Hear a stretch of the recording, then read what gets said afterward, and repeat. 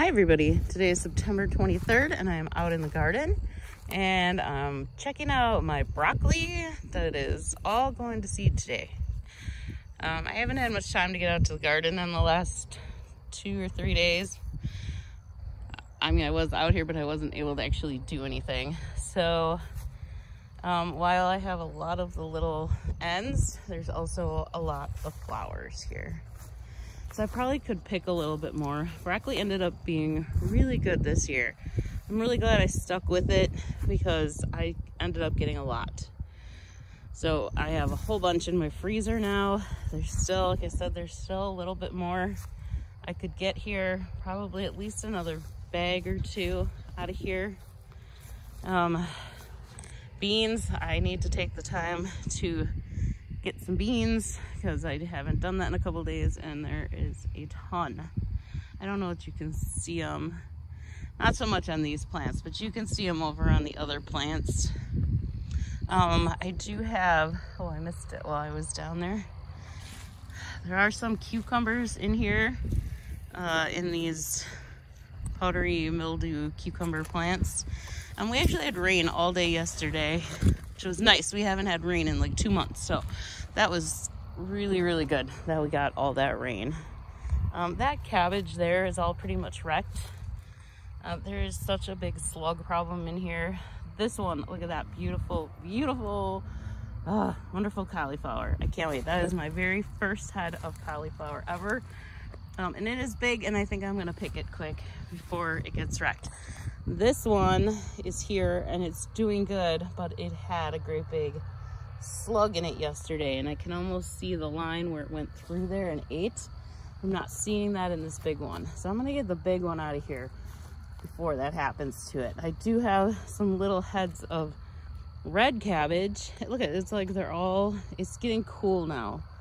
It was very hot the last 2 weeks, and now we're going to be down in the 60s and 70s, so I'm hoping that that's really going to help these cabbages form heads, and hopefully the slugs will stay away long enough for us to get a little bit of cabbage. I don't know if it's because those are so much higher up off the ground that they're doing so good. I'm not really sure. I hope that's the case. I also have a ton of kale. I have not found anyone to come and get any, so the poor kale plants, the deers will love them this winter. They will take care of all of this. They'll take care of all the cabbage too, that any heads I leave, the deers will get them. But there's a couple great big ones there, so I'm hoping they will make heads and we'll get some out of there. I haven't checked any of this cauliflower, so maybe some of these will grow too. It's getting very dark out. It's clouds. It's very dark, but here's at least 3 or 4. Looks like they're going to be nice heads of red cabbage, so that's good. Maybe I'll even get another cauliflower or 2. These are the beans. I need to pick these before I go in. Look at all of these beans, beans, beans, beans, beans, beans, beans. They're all like too big because I should have picked them 2 days ago. So I got to pick some of those. It's getting pretty cold at night. It's down in the 40s, so I'm getting a little worried about that first frost coming up really fast. Tons of beautiful marigolds. I just wish they would have been around earlier this summer.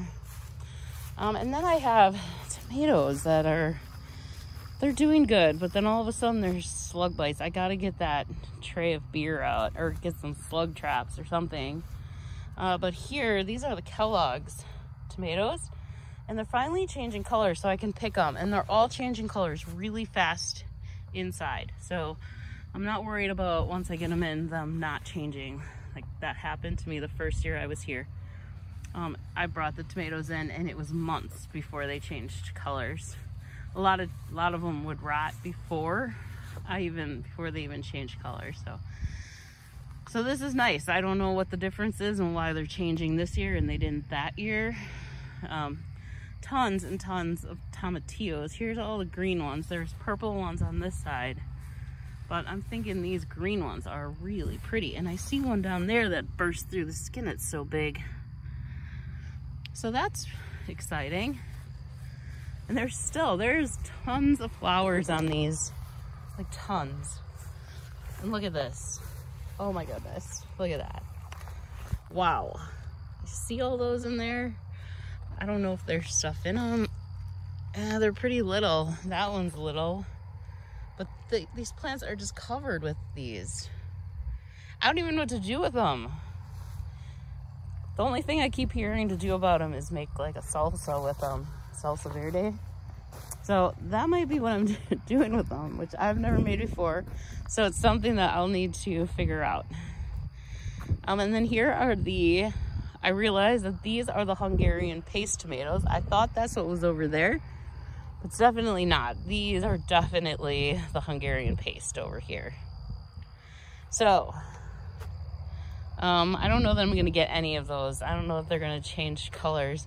These are my Brandywines in here. I love Brandywines, and look at how huge those are. Look at that. That one's huge. I'll probably give that one to my neighbor. But there are... I'm definitely going to pick a couple of these before I go in. Like that one is a little pink on the side, so I'll probably pick all 3 of those before I go in. And then over here, I have no idea what these are. I think I saw some that kind of looked like Romas over here. This was the mix-up of tomatoes, so I don't really have any idea what these are. Zucchinis, I don't know how they grew so fast. All of a sudden, I have a couple great big ones. I mean, I guess I know zucchinis are known for growing that fast, but I just picked all these yesterday, and I have no idea. Like this one. Okay, this one's maybe been 2 or 3 days. Oh my gosh, look at that. That's huge. And I just picked one off that plant. And that one's pretty big too. And then there's a lot of tomatoes on here. Now, even though these plants are diseased, these tomatoes still look good. I see a couple here I would like to grab off the plants before I go in. There's quite a few here, so I will get those off. Unfortunately, these were beautiful tomatoes and they did not survive this disease. More zucchinis in here. There's 2 in there. Those are nice and little. I should pick those maybe in the morning. So this batch is not doing good. And it's not even necessarily the disease, because look at how nice the top of these are.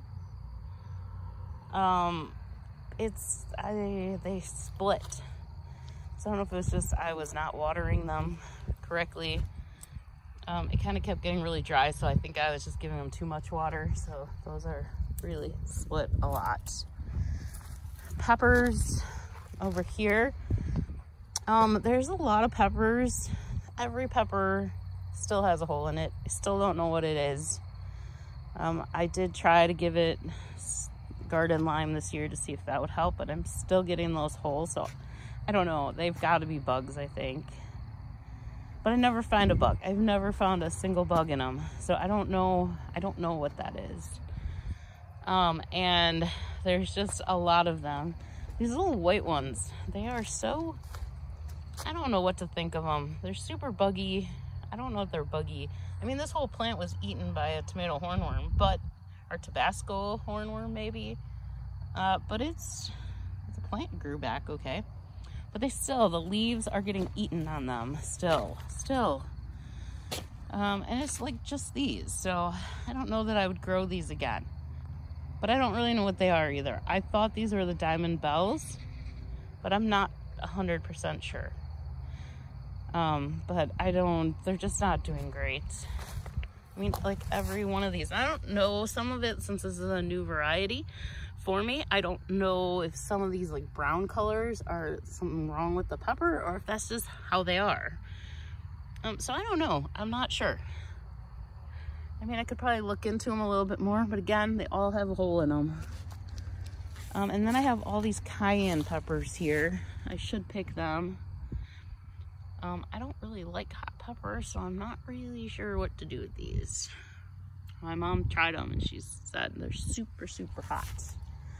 So I'm not really sure. Ugh, slugs on the ground. Ugh. Yuck. Oh.